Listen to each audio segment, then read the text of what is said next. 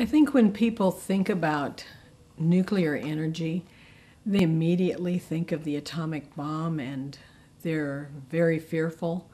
Uh, I think that people don't realize that the uranium was discovered in the late 1700s, and there has been much development since then of different things. And what finally happened in the mid 1900s was that we developed the atomic bomb, and it was used in 1945 in Hiroshima and Nagasaki, which ended, for all practical purposes, World War II.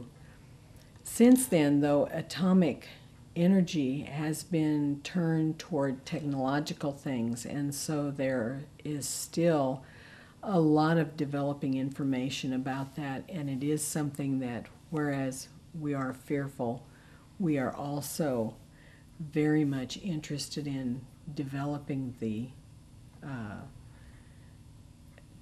technical side of that.